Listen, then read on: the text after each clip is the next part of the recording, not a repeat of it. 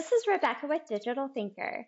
I wanted to take a few minutes to review how to run base reports in HxGN EAM.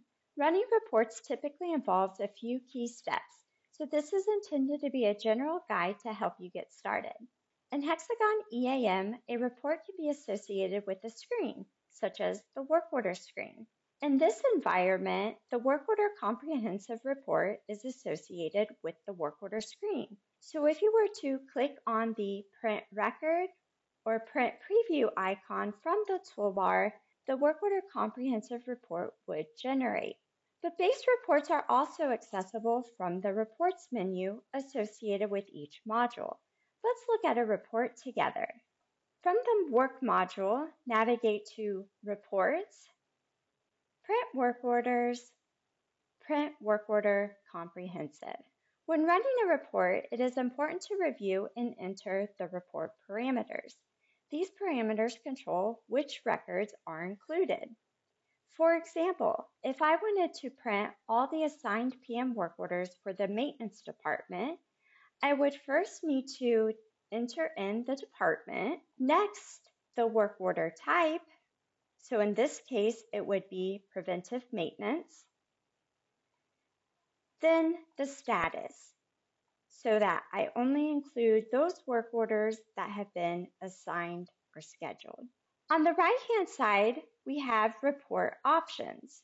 These options provide some flexibility as to what information is included in the report. For example, perhaps I need to include attachments, as well as task plan checklists. You simply need to ensure those checkboxes are selected. Next, if you scroll down to the bottom of the page, you'll want to designate the date range. If I want to generate the work order starting from the beginning of the month, then I can update the start date.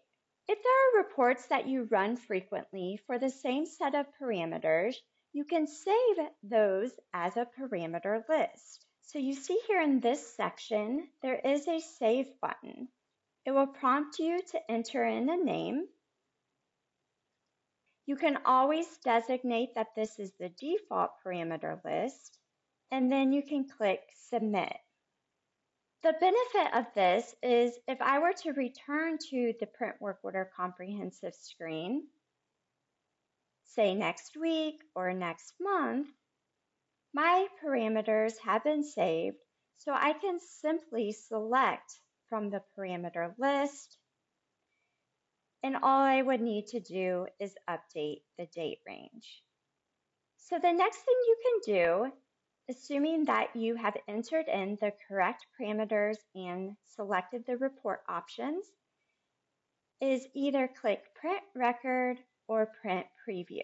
This will generate the report based on the parameters and options that were selected. As you can see here, I now have a list of PM work orders assigned to the maintenance department. Let's look at one other example. In this example, I want to demonstrate how you can change the report format. From the Work menu, navigate to Reports, then List of Work Orders.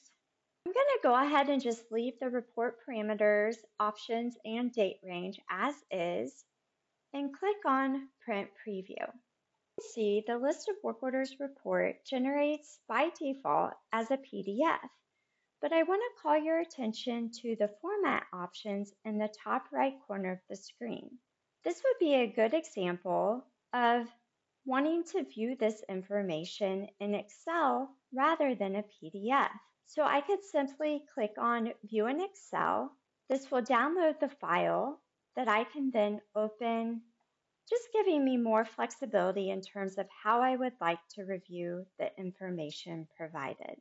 I hope this guide was useful as you explore reports in HxGN EAM. Please subscribe to this channel and you'll be alerted when new content is released. Thank you.